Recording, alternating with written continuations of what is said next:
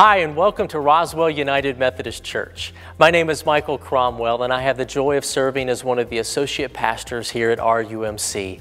Thanks for joining us for our on-demand version of the sermon, which will be delivered later today. If you'd like to watch our services live, you can do so via our live stream at 9 o'clock and 11:15. Notice our different worship times and our different hours that we have now. You'll also be able to see the entire worship service on demand later this afternoon at rumc.com/sermons. We are so glad that you are with us today. We're thankful for your presence, and we're thankful for your generosity and the different ways that you are helping to make RUMC a place of community and faith. Let's have a word of prayer before we hear our sermon. Gracious and loving God, we love you so much, and we are grateful for this day and this day that we have to worship you. May the words that we are to hear, may they not only pierce our ears, but pierce our hearts as well, that we might be changed and different people because of what you have to say to us today. We thank you and we love you. All in Christ's name we pray. Amen. Now let's hear our sermon from today. This morning I'll be reading from Matthew chapter 26, and I'll be reading verses 26 through 35. And this is what it says. And while they were eating, Jesus took some bread, and after a blessing he broke it and gave it to the disciples and said, "Take, eat, this is my body." And he took a cup and gave thanks and gave it to them, saying, "Drink from it, all of you, for this is my blood of the covenant, which is to be shed on behalf of many for forgiveness of sins. But I say to you, I will not drink of this fruit of the vine from now on until the day when I drink it new with you in my Father's kingdom." And after singing a hymn, they went out to the Mount of Olives. Then Jesus said to them, "You will all fall away because of me this night. For it is written, I will strike down the shepherd, and the sheep of the flock shall be scattered. But after I have been raised, I will go before you to Galilee." But Peter answered and said to him, "Even though all may fall away because of you, I will never fall away." Jesus said to him, "Truly I say to you, that this very night before a cock crows, you shall deny me 3 times. Peter said to him, "Even if I must die with you, I will not deny you." All the disciples said the same thing too. Pray with me. Lord, we always need your strength. We always need your guidance. Lord, give us ears that hear and feet that follow this day. It's in Christ's name we pray. Amen. It was about 114 years ago I became pastor of my first church. I was a student, and there were other students that the Methodist Church grouped all together to have what was called teaching parish. We had a supervisor that would help us out because, boy, we knew we needed it. The supervisor helped us out as we came together once a month for several hours with preaching, with pastoral care, with administrative kinds of things that were needed in our churches. And a lot of what we did was we'd come together and we'd share victories and also show each other our bruises. And I remember one fellow in particular. This Monday where we came together, his eyes were like saucers. And he said, "You won't believe what happened to me yesterday." And I said, "What was that?" He said, "I was preaching in the middle of my sermon when the back door of the church opened up. And this fellow came walking down the aisle with a shotgun." He said, he stopped about halfway down the aisle, and I could just smell the liquor on his breath just pouring off of him. He said he looked at me and he said, "Are you Joseph Lane's grandson?" I looked at him and I said, "Yes, sir, I am." He said, "That's all I wanted to know." He walked down the aisle and he put $1 in the offering plate, and then he turned around and walked out. Well, you know, that day they weren't talking about the sermon. No, that day they were talking about the offering. They were talking about the fellow who came in and put $1 bill in the offering plate. You never do know what people are going to walk away with. after you have a service, after you come together, you never do know what people are going to walk away remembering. You never do know what people are going to walk away holding on to. There's a service going on right here that I read this morning. It's the service of the Passover. It's the celebration of the Passover. This time every year, Jews would come from all over the world. They would come together in groups, and they would celebrate what God did in setting them free from slavery to Pharaoh in Egypt, and how he led them through the wilderness to life in the Promised Land. This is that night. And they had different symbols that they would use to remember. They would eat the bitter herbs to remember the bitterness of slavery. And they would tell the story. And they still do that on the Passover night. And they would share together the Passover meal. But Jesus added something to that Passover meal. He added a cup and he added a loaf of bread.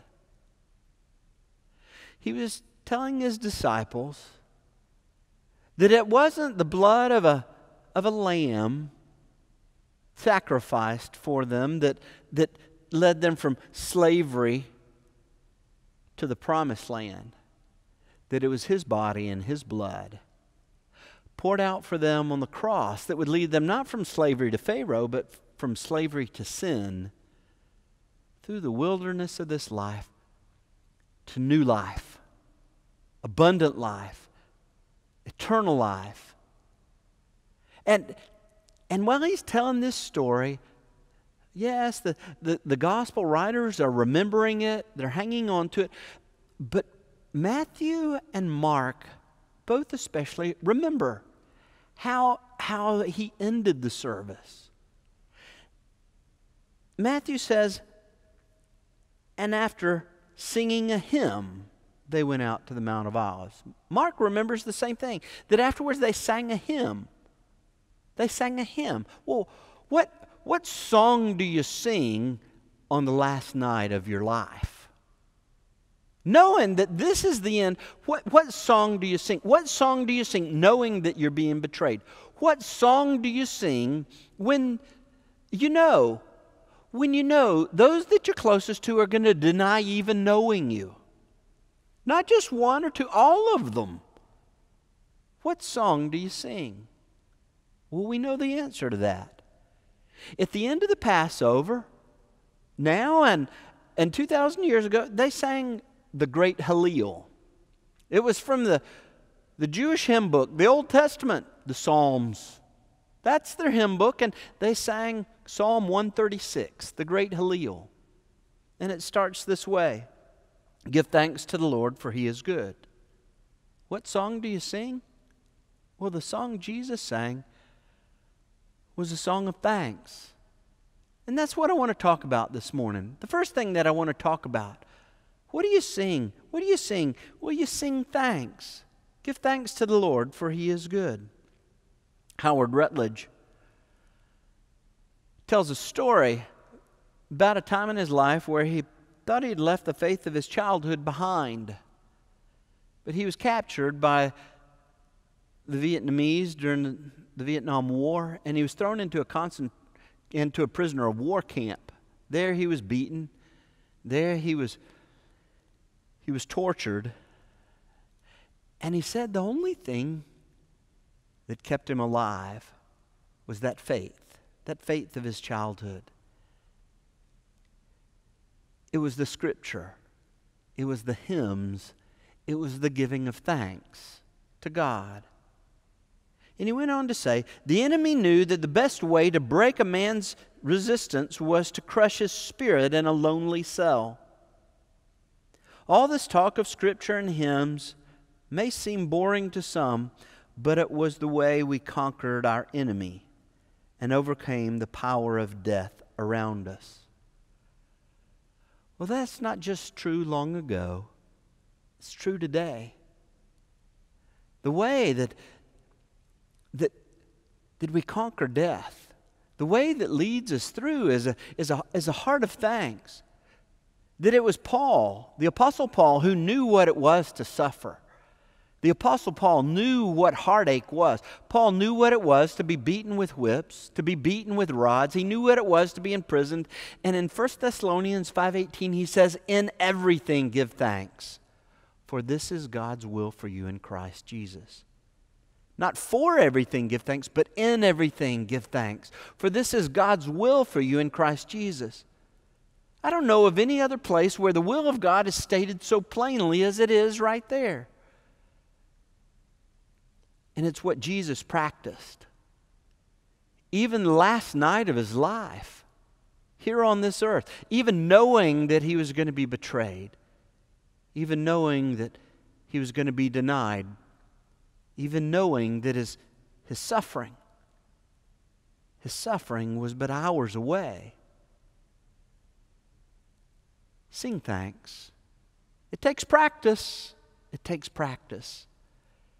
And I believe that's exactly what Matthew is calling us to. I believe that's exactly what Jesus is calling us to.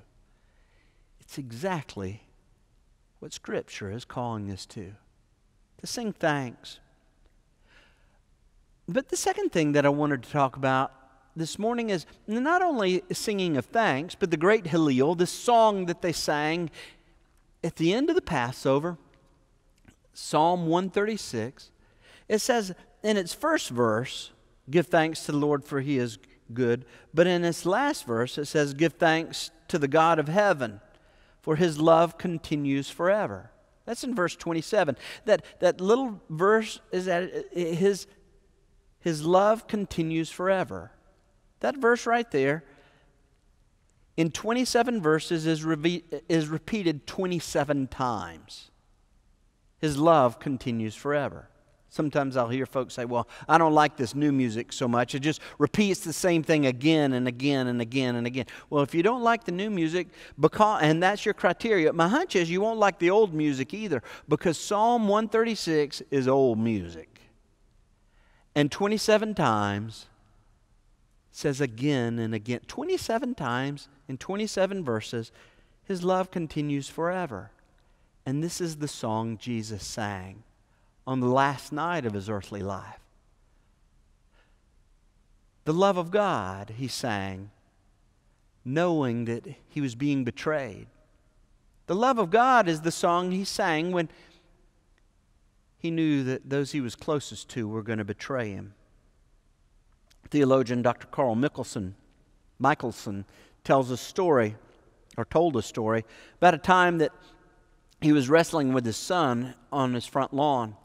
They were tussling around, playing, and Dr. Michelson accidentally struck his son in the cheek with the full force of his elbow. He knew it must have hurt, and his boy was stunned by it, but his father looked at him straight in the eye, and when the son saw in his father's eyes love and concern, rather than bursting into tears, he burst into laughter. And it's what's in the Father's eyes that makes all the difference. It's what's in the Father's eyes that makes all the difference. It's why Jesus came, so you and I would know what's in the Father's eyes. It's a love that's even greater than our greatest imagination. It's a love that is shown by the way Jesus lived here in this life. A life of healing, a life of forgiveness, a life of sacrifice on the cross to forgive your sins and mine. So often today, people get caught up in their own hurt, in their own suffering. Maybe something that happened a long time ago, and at best, in God's eyes, at best, they see a God that's distant and uncaring, and at worst, a God that's angry and vengeful. And trying to imagine the love of God, when we start with ourselves, it's beyond our imagination.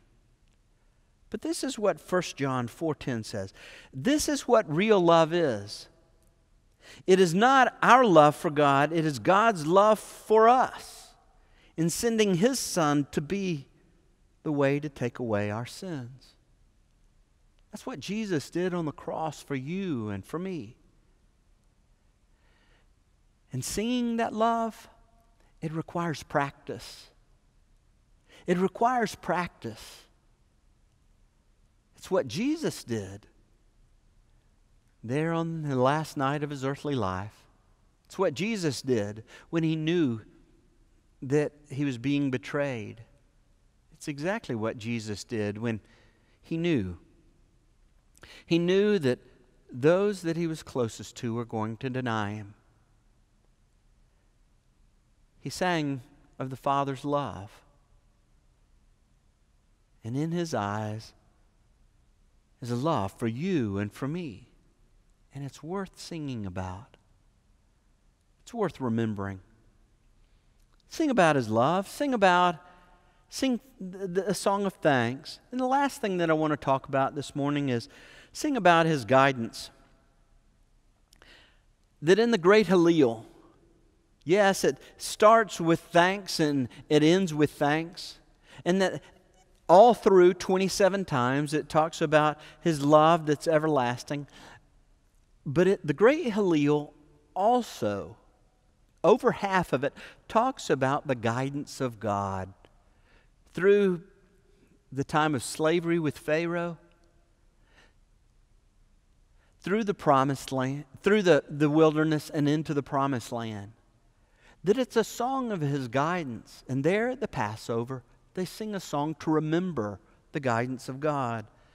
And it's worth singing for you and me as well. Dr. Dennis Rainey is an author. Taught a Sunday school class of 6th graders. And every year he would do one lesson that was the same. He'd break those 6th graders into 3 different groups. And in each of the groups, he would say one rule: no talking. And then he would take a jigsaw puzzle. To the first group, he would pour out the puzzle in front of them and he would give them the box to look at. And immediately they would start the puzzle and begin matching up the pieces to the image that was there on the box. To the second group, he'd pour out the puzzle, thinking that they had the same puzzle and the same box. There was something they didn't know, that the picture on the box didn't match the puzzle at all. And to the third group, he would pour out the pieces of the puzzle and not give them any box at all.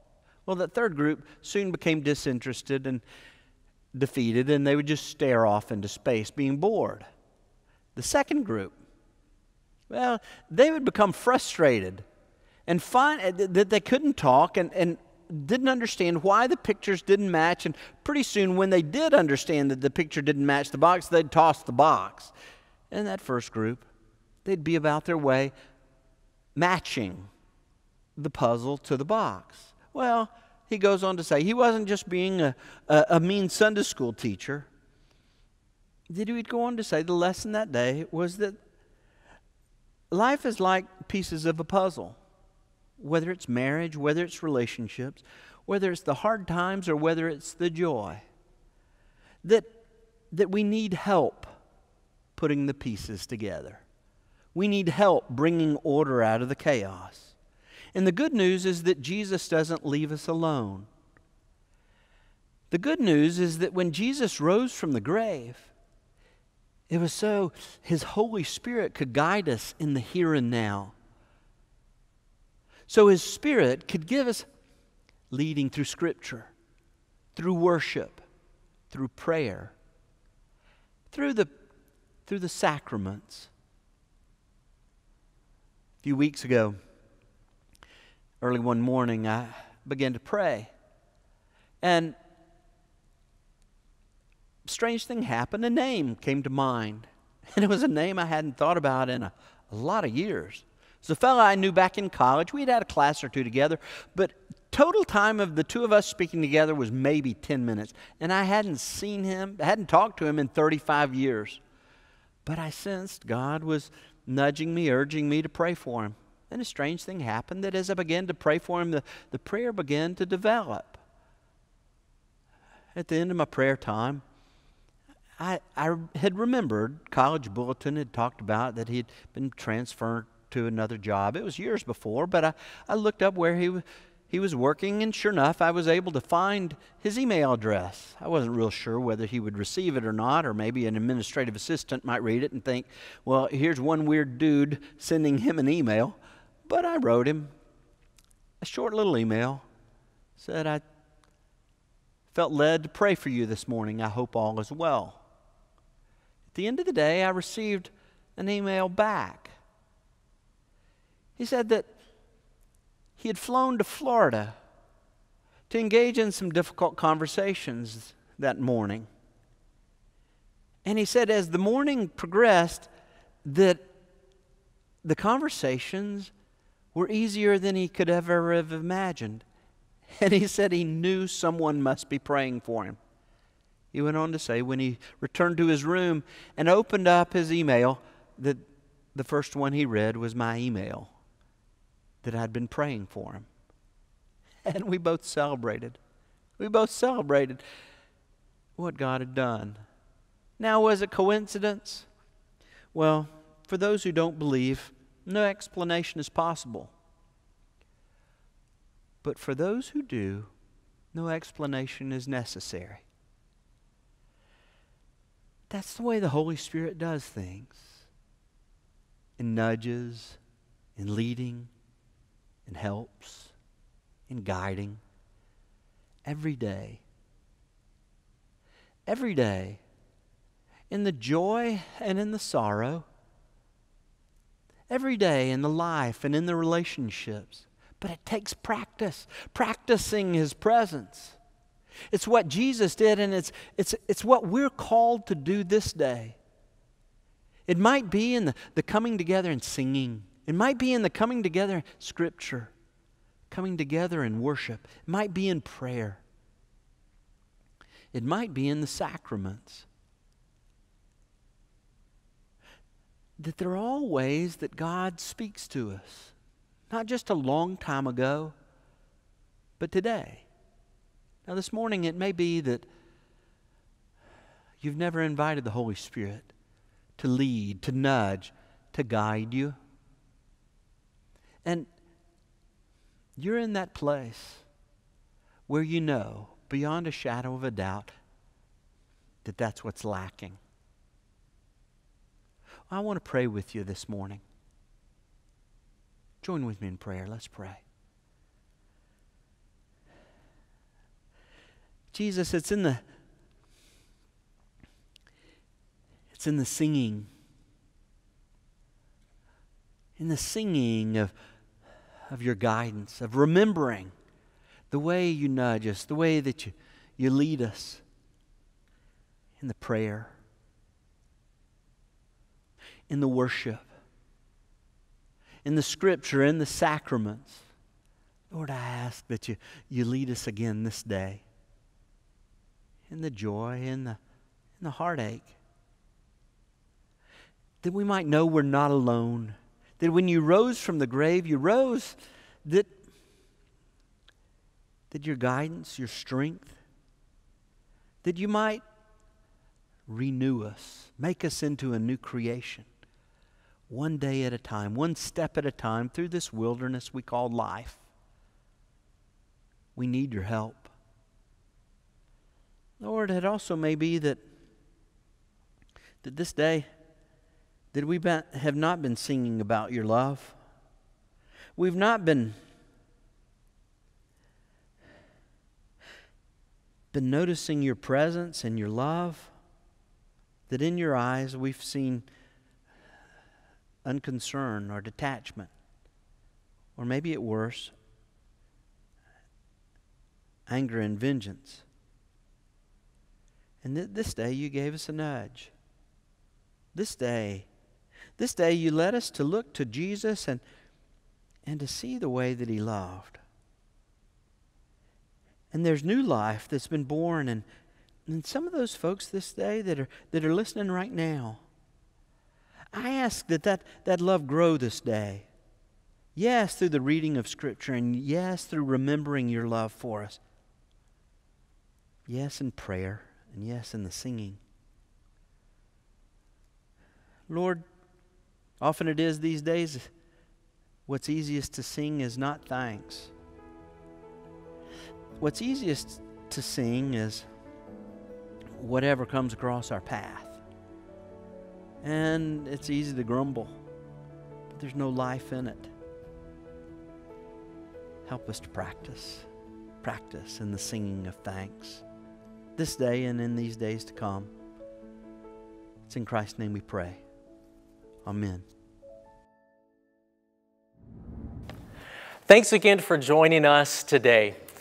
Just a reminder, if you'd like to watch the entire worship service, you can do so via live stream at 9 o'clock and 11:15 a.m.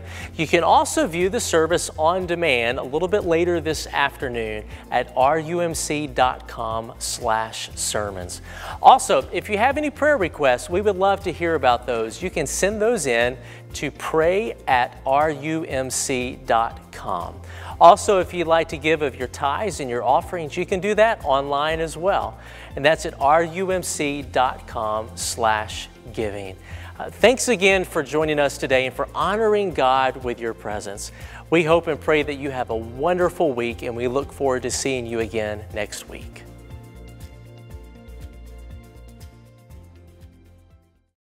My name's Tom Davis. I'm senior pastor here at Roswell United Methodist Church. Thank you for joining us this morning. We're a church that's a place of community and faith, and we're a welcoming church.